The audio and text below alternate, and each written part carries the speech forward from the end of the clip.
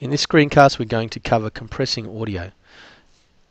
This is a screencast for both Mac users and PC users. Mac users, there is no way to compress the audio in the Mac version of PowerPoint, so if you want to do it you'll have to save your narrated PowerPoint and then bring it over to a PC machine to finish it, to do the compression, and PC users, well, you'll just continue on as normal. I say that because I can tell from the icon here of the speaker that this was actually created on a Mac. So the PC icon will look a little bit different when it's created in a PC. Once it's in the PC version, there's no difference, so you can just carry on as normal.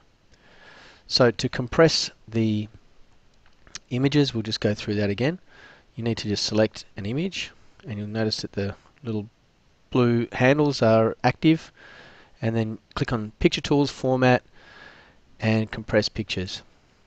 There it is, and there's the choices that you can have. This is already a small image, so it doesn't offer those outputs, but if it was a higher resolution image it would allow you to compress to those settings.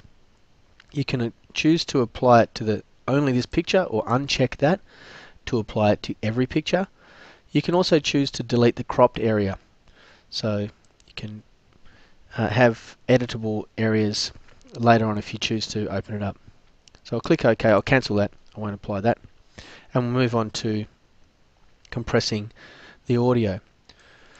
So back in the File tab we can see the info shows us how large the file size is at the moment. It's got 10 slides and it's a 30 megabyte PowerPoint.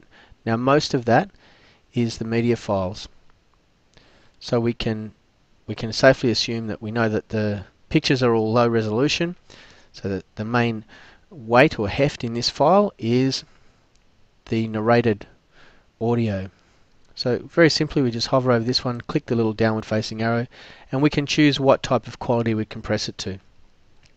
Importantly, you can also undo, so you can review the quality and see if it's suitable for you. Let's just choose internet quality, click that one, and it'll go through the process.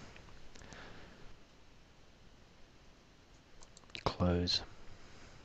Okay, so we can see that the compression has happened and we've gone down to the media files in this presentation are now 5 megabytes, a much more manageable size. And of course you can go through and listen back to that just to see how it sounds, and see if it's suitable for your needs.